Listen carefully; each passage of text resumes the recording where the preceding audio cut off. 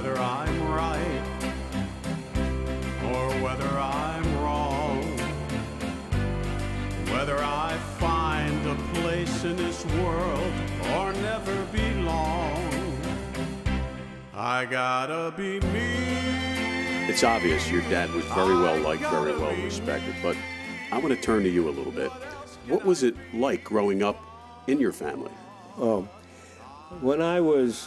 I didn't know my father till I was 10 years old. When I was 6 years old, he went to jail for shooting Frankie Kid Bruno in Williamsburg, who was a neighborhood bully. And Frankie Kid Bruno was a prize fighter, a professional fighter, and he used to shake down the bar owners. The bar owners got together and hired the young kid because this is after the Al Capone deal, and they figured he's the one who could handle this punk. So my father challenged this Frankie Kid Bruno, and what happened was he shot him in the ass to make it look like he was running away. And he was running away because my father challenged him with a gun, you know. He wasn't going to challenge him with his hands.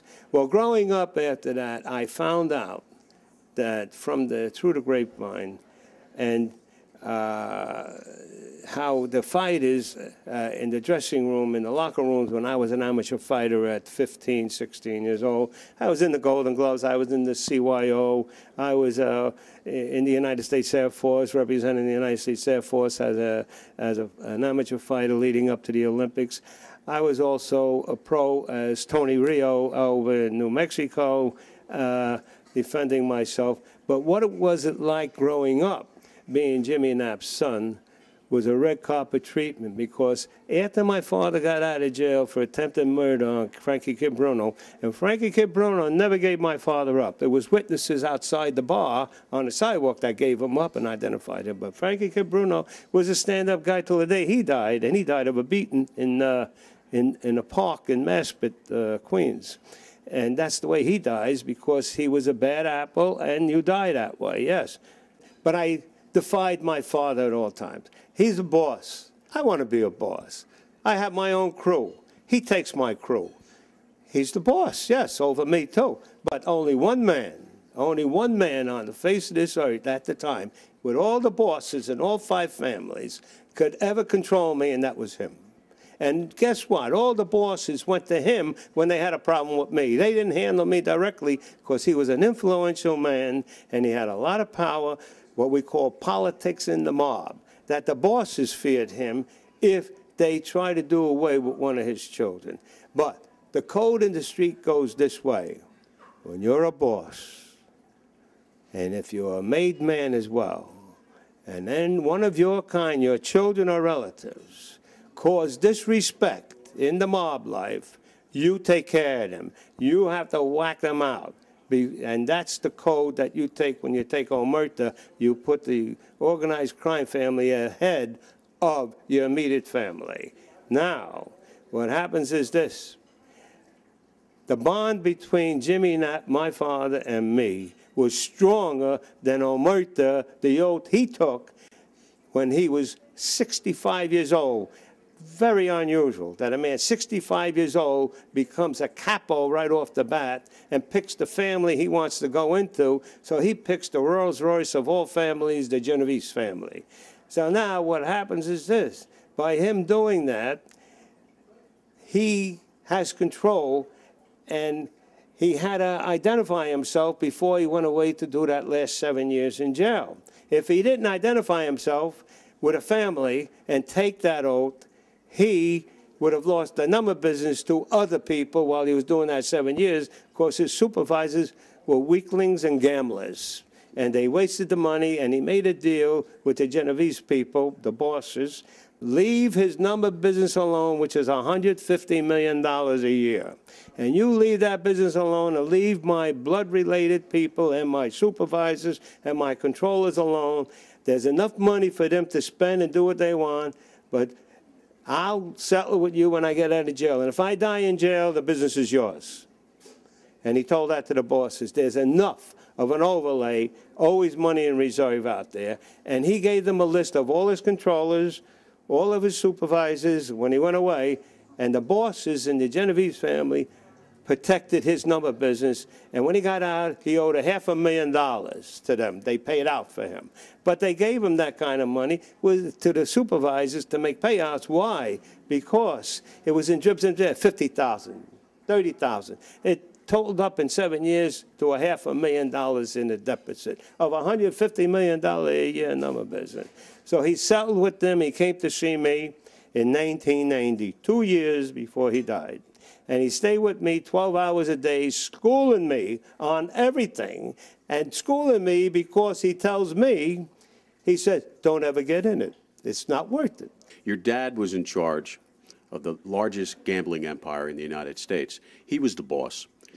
At home, your mother was the boss. And I really would like to know a little bit about that. My mother was the general. We used to call her General MacArthur in the household, because my father was in and out of jail.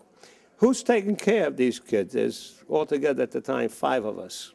My mother did the cooking.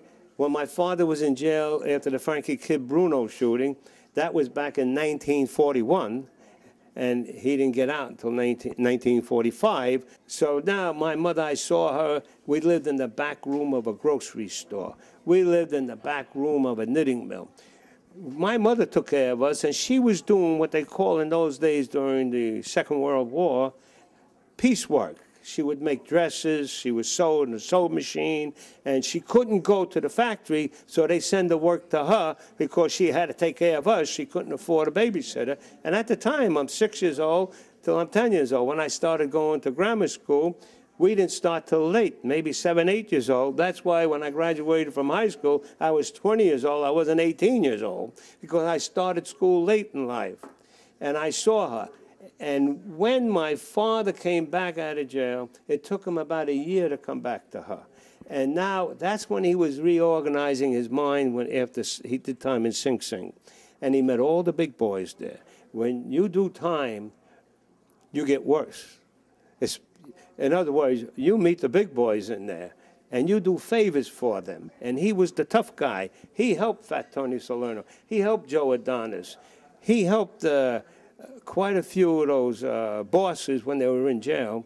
They weren't bosses at the time, but they were potential bosses. They remembered Jimmy Knapp defending him against the different nationalities and the different groups in Sing Sing.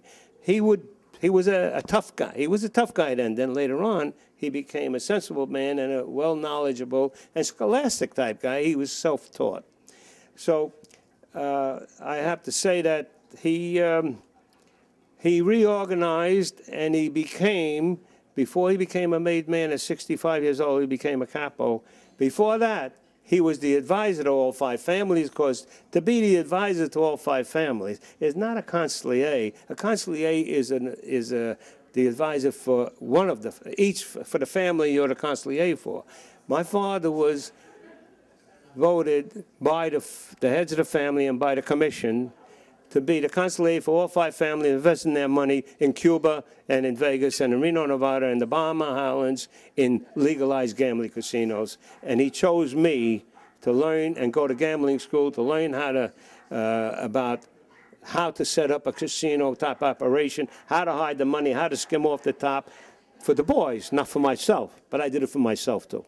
Well, I know that your father, it's obvious, your father was a big influence on you as a young adult through your adult life. I think it's safe to say that your mother was a big influence on you as a child. My mother and my father, through life, people would say they look more like brother and sister.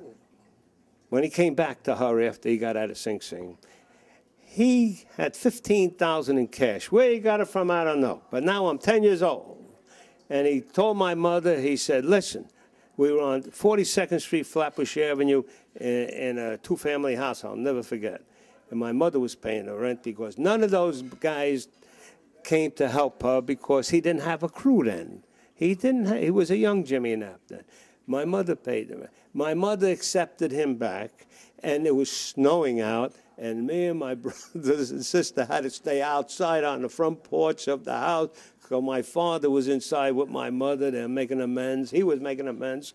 Well, anyway, my father gave my mother 15 grand after he gets out of Sing Sing, and she buys a house on Metropolitan Avenue in Ridgewood, a two-family house, and we all settled there since I was 10 years old, and that's the same place it was in 1990 was sold by my younger brother because he inherited everything on that house. But my mother had her crew. Her crew was her children.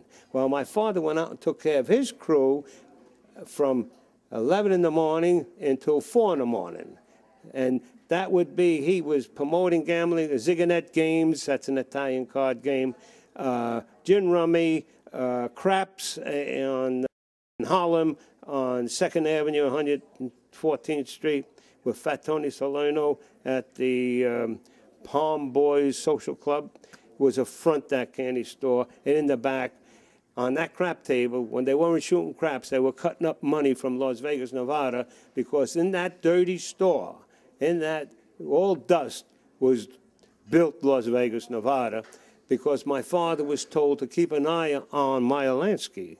That was his position, to keep an eye on him when they went to Cuba, and they had Frank Sinatra carrying the attaché with the money in, $1 million, to give to Batista, who allowed them to open up gambling casinos. So my father had to challenge Lansky, who was a very close friend of Batista.